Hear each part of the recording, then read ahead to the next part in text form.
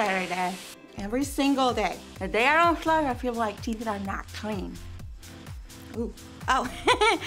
Hi, I'm Esther, and as you can see, I floss every day. What is one thing you do every single day? I mean, maybe you brush or floss your teeth or listen to a certain band on the way to school. So what is it? What is the one thing you do every single day? Think about it.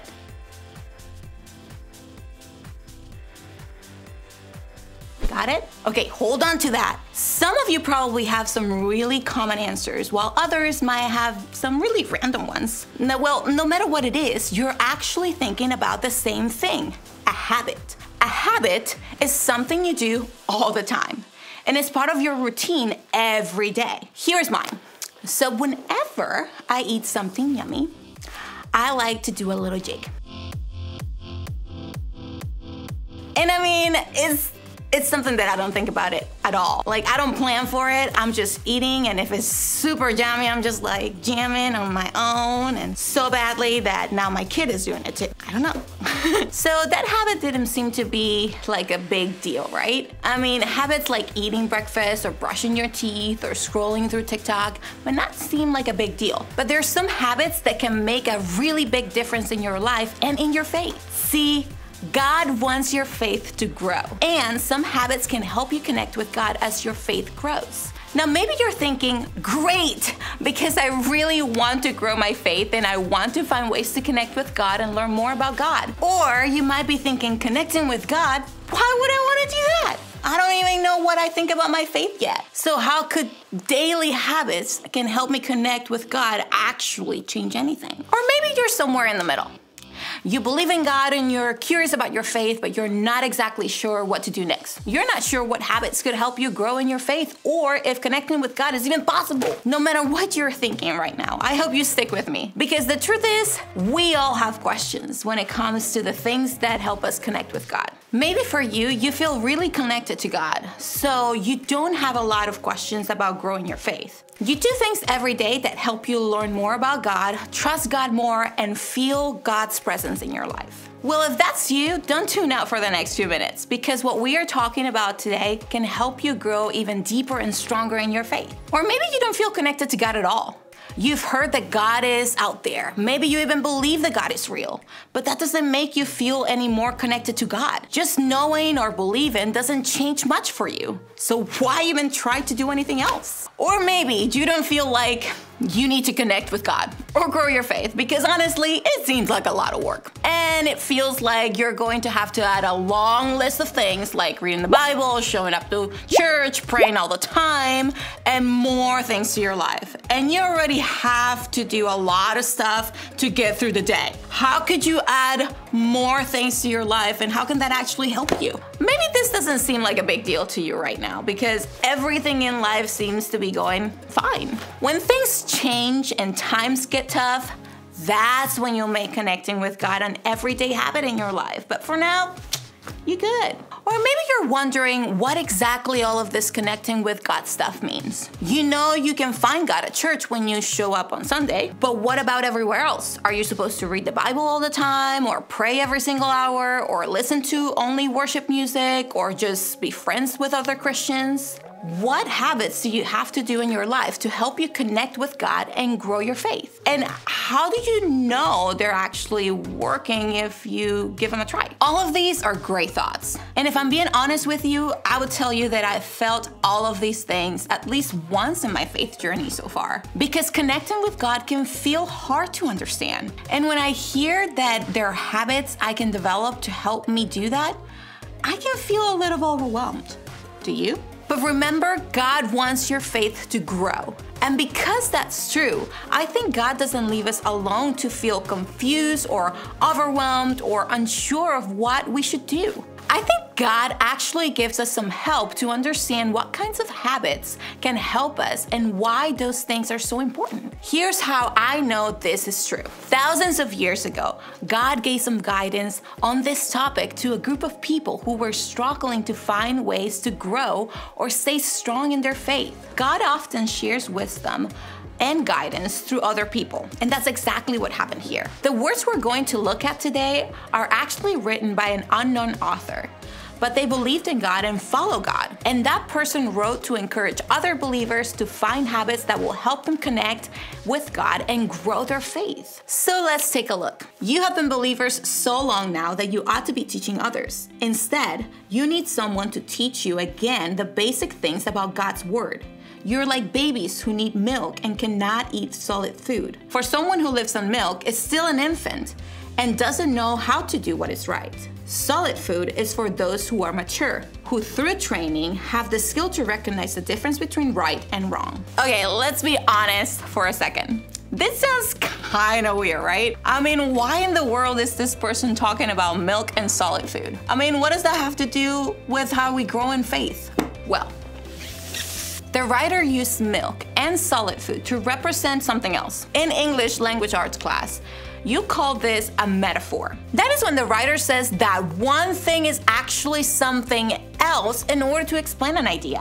So in this metaphor, milk and solid food don't actually mean milk and solid food. Here, milk and solid food means the kind of daily habits that we have to do to grow in our faith. Milk represents the easy things that we can do to learn about God. They're the simple things that we can do to help us grow in our faith.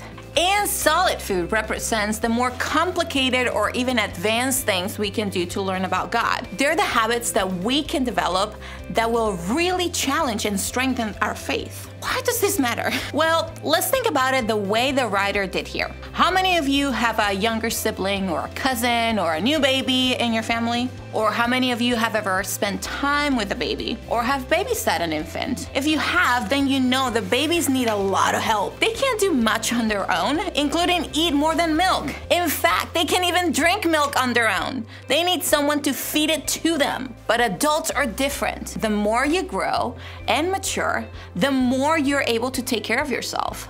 People who are grown enough to eat solid food are people who can feed themselves. So, what the writer was trying to say here is that developing and growing our faith can work the same way. When we are new to faith or just starting out in our journey, we need help in our daily habits. We're like infants in this whole journey, and that means we need guidance to grow. So we wait for someone else to tell us when to connect with God, or what we should read, or how we should pray.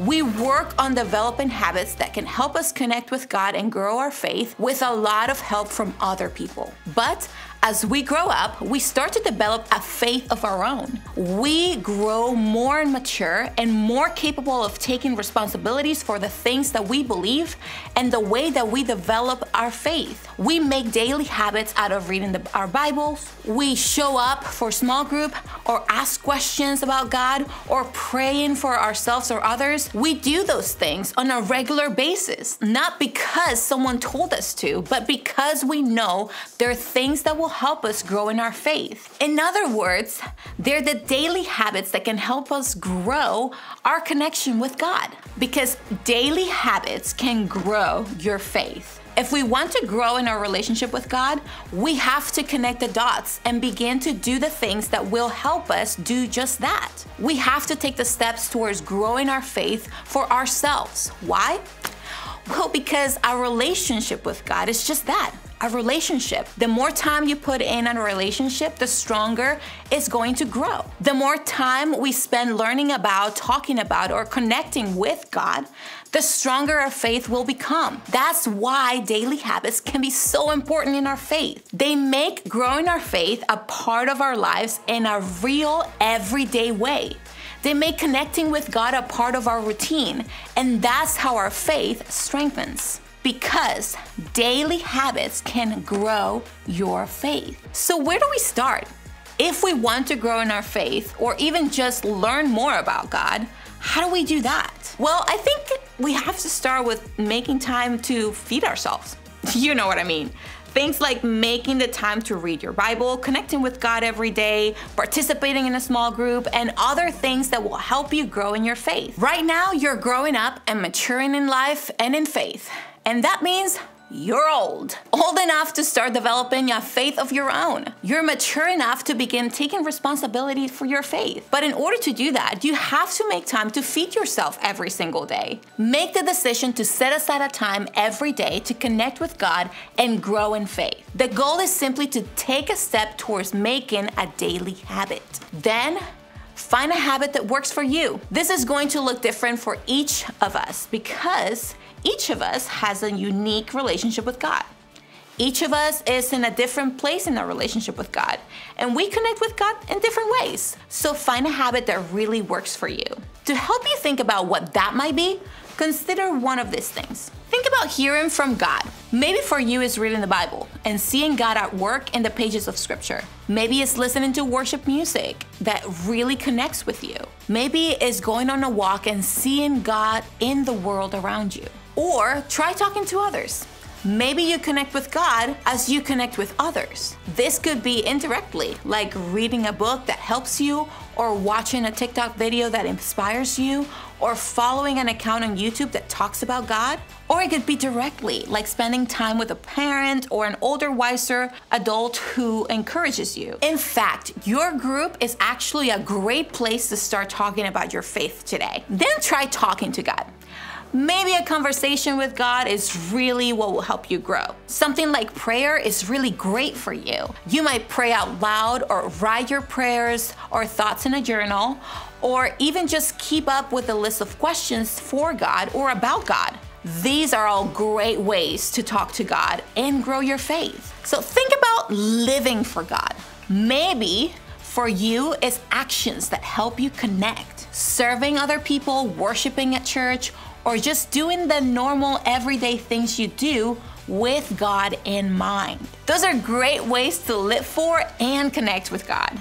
Remember, you can feed yourself anytime, anywhere, and in any way that works for you. The goal is simply to take a step toward making a habit in your life, because daily habits can grow your faith. I know there's some of you listening to all of this who are brand new to this whole faith thing, or maybe you don't even know if you really believe in God. If that's you, I'm glad you're here today. One way you can begin to figure out what you think about all of this is by trying to connect with God, or trying to connect with people who know God. And your group is a great place to do that. Your group and your group leader want to help you begin to connect the dots. Today, I just want you to start.